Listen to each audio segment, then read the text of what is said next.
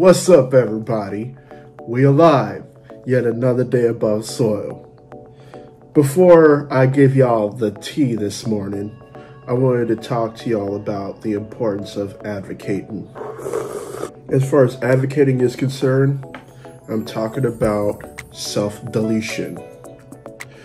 If you feel that you or someone else you know is thinking about self-deletion, do something.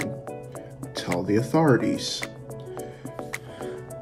Below, within the description, I'm going to give you a number to the National Suicide Prevention Lifeline. Please use this resource. It is a good resource. It has helped to save a lot of people's lives. If you at all have the feeling that somebody might not be feeling their best, or they might up and self-delete themselves, use that resource. I beg you. It's an epidemic. We already have a lot of people who are losing their lives due to the you-know-what.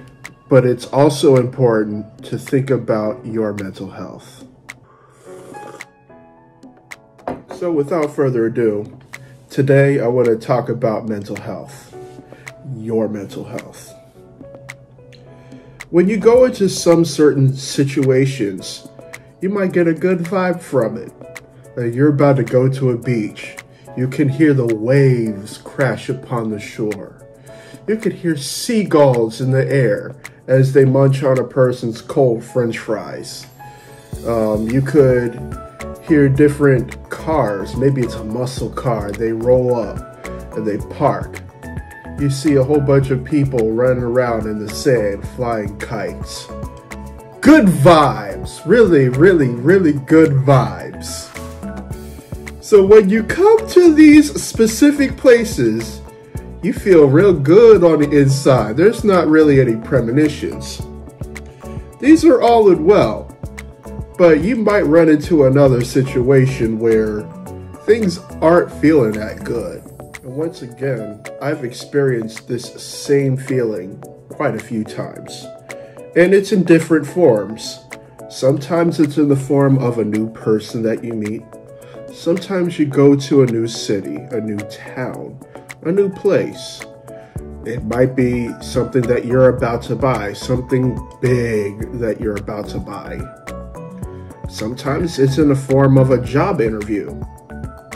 Quite frankly, sometimes we go to places and we get this feeling inside of us that just doesn't feel right. We can't really put a finger on a reason for why situations like this don't feel right, but something within us just, you're not feeling it. I've got news for you. That feeling inside of you is called your intuition. Yes, intuition.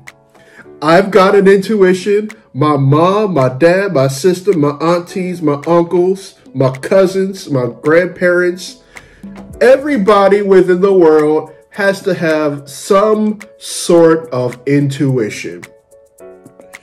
And when I'm referring to intuition, it's that little thing within inside of you called your conscience. When things may not be written on the wall, but you pick up certain cues, whether something may feel right or something just doesn't. Everybody has something called an intuition. And today, ladies and gentlemen, I am encouraging y'all to follow your intuition. Okay, so for this situation, I'm referring to those who may be in the younger demographic. You're out with your friends. Maybe it's during the weekend when you're outside of school.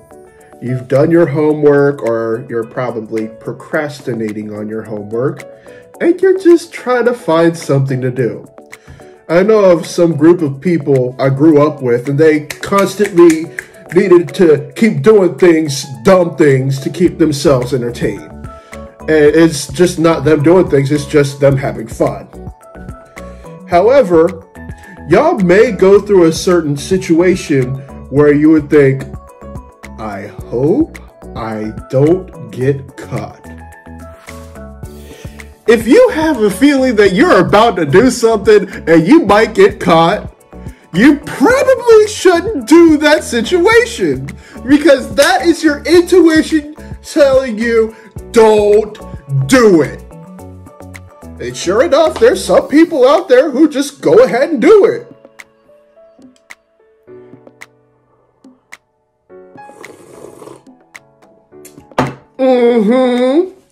So they go out and do it.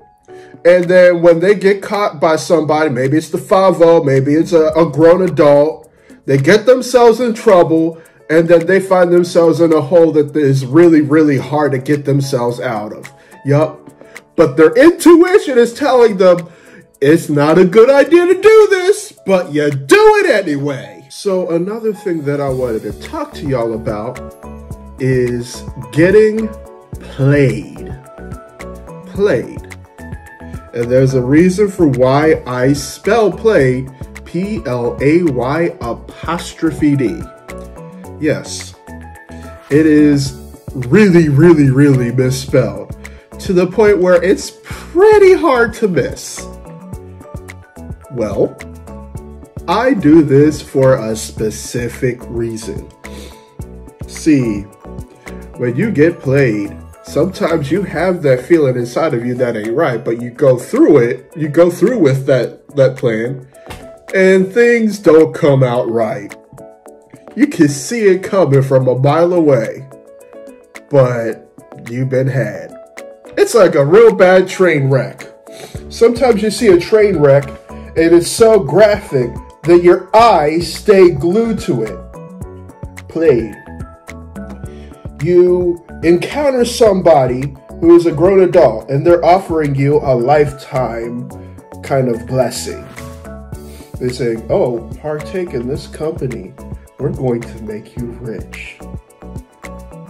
But you notice how there's not a lot of backing up of facts with this one person. But you go along with it anyway. But then you find yourself giving money instead of getting money. You see that there's something not going right, but you go along with it anyway. Played. So I'm going to help y'all in the event that y'all feel like you're about to get played. I want to tap in to that intuition. I want to help you unlock that so that you can prevent yourself and other people from getting played.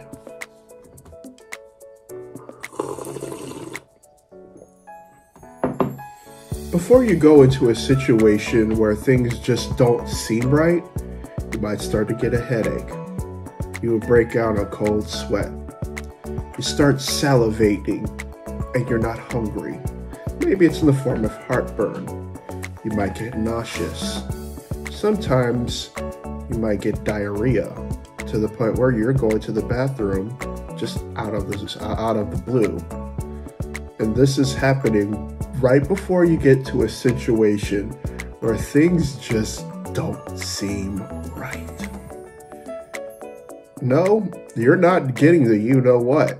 If you feel that you're about to go into something that is not good, you best listen to your intuition. Understandably, you might see something that other people don't see.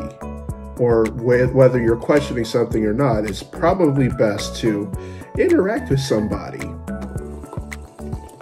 Let's say that you run into somebody who is giving you a business adventure where they're about to give you a whole bunch of money. I mean, it may look good on the surface, but you just want to be sure it's legitimate. So one of the things that I would encourage you to do is communicate. There's a reason for why we have so many people on the face of the earth. Maybe it's communicating with somebody at the breakfast bodega. Maybe you go to Starbucks and there's a really cool barista that serves you tea. Or maybe, I don't know, you go to Burger King or you go to McDonald's and you see a regular person working there and you probably hit it off with them a couple times and you're like, hey, I heard of this one situation. I just want to get your feedback on it. I've been feeling this, that, and the third about it.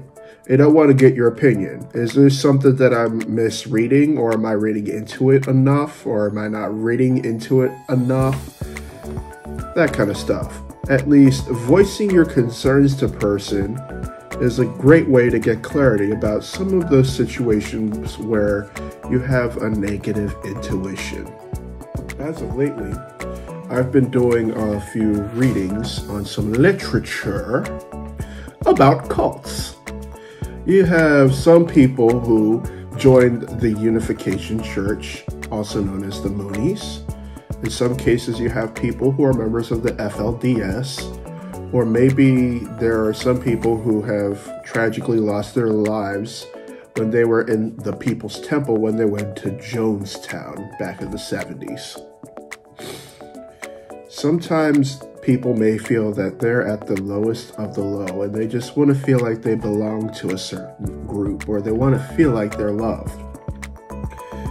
This, my friend, this is a great way for people to get suckered in. This is the starting point to how people get played. And I don't want any of y'all to go through that, because it's costly, not only monetary, but it's also something that might cause you to lose your life and others. At this moment in time, there's a lot of people out there who might be job searching, because due to the you-know-what, you might have lost your job. But I'm here to tell you, don't accept any job that comes your way. Even if you really need that job, you might need to look into why you need a job or why you want a job. Of course, you're going to need a job to survive. But if you're going into a toxic work environment and they're treating you like crap, don't do it. Just don't do it. I feel you. I feel you. There are people out there who are in the struggle that don't have a job. They're on the street begging for money. They're begging for money from their friend. They're begging for money from their parents. They're begging for money from their sister, the brother, the auntie, the uncle. And they're trying to make ends meet. I understand that. Believe that. Not all jobs out there are glittery or golden. They may look appealing. They may look appealing from your eyes. But friends, you're only seeing through the window and not the whole house. So when it comes to interviews or getting that job that may or may not feel that good, here are a few suggestions.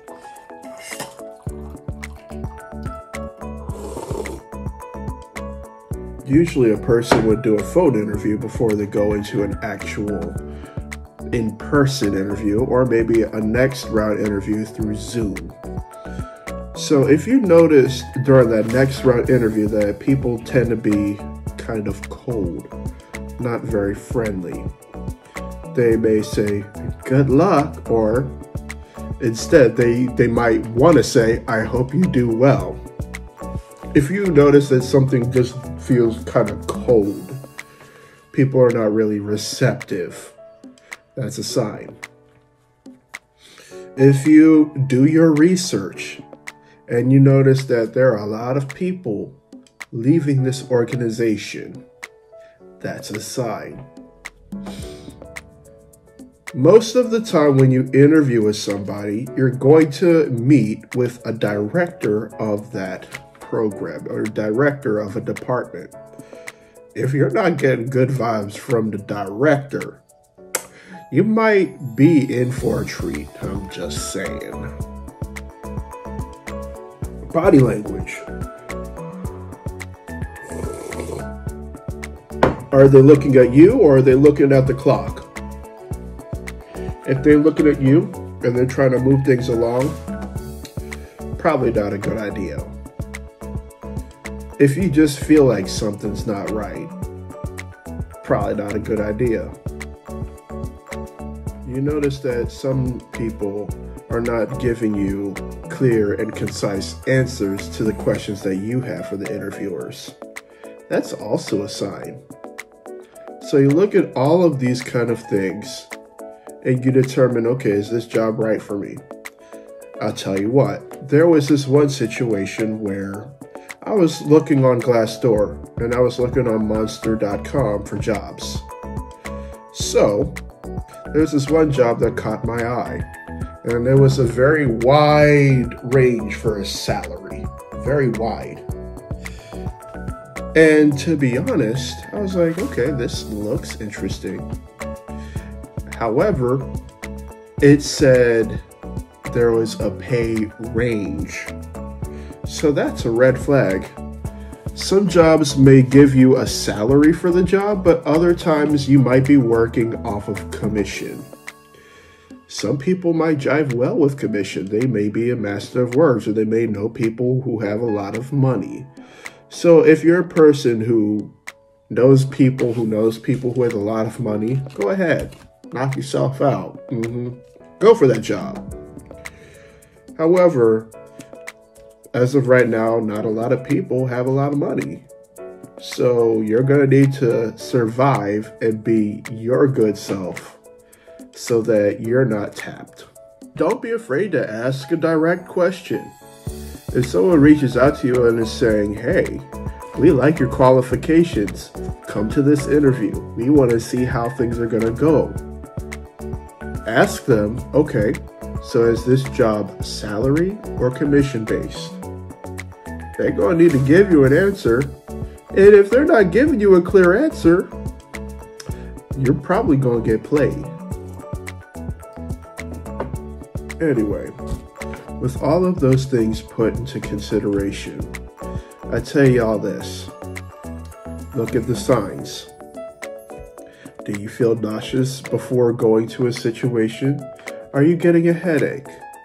Is your mind telling you, it's probably not a good idea? I hope I don't get caught. Listen to your intuition. When you listen to your intuition, you're going to have less chances of yourself getting played. So what if you do get played? Learn from it. Doing something the first time and failing is a mistake. But if you're doing something the second time, knowing that the result is what the result's going to be, that's a decision. If you get played, prevent yourself from getting played by remembering what happened and not doing it again. It's called thinking outside the box, ladies and gentlemen. There's a lot of things within our society that discriminate. Death, however, does not discriminate. I'm still on the road to 100 subscribers. If you want to be a member of the LDX family, hit that subscribe button. I'll be more than happy to have y'all on board. Also, I have the Etsy and Instagram page right within the description. And you can also get these crosses just in time for the Easter holiday or for Pentecost. I'm going to be uploading a whole bunch of new listings. One of the listings I'm going to renew is for these crosses. These 3 crosses is going to go to somebody who lives in Texas, but I'm definitely going to have a lot more. But anyway, until next time, I'll see y'all later. I'm out.